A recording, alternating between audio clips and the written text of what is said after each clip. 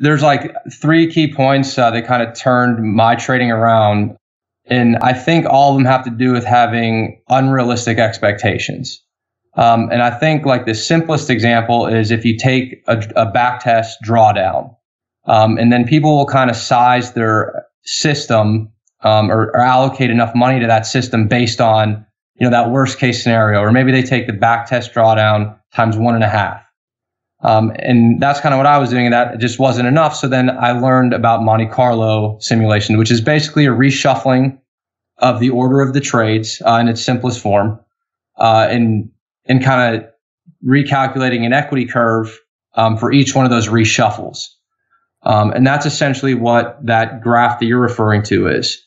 And I think if you look at the single equity curve that I hand drew in to the Monte Carlo equity curves, you could see that back test was at the very top of the distribution, or it was one of the best performers, if you will, of the reshufflings.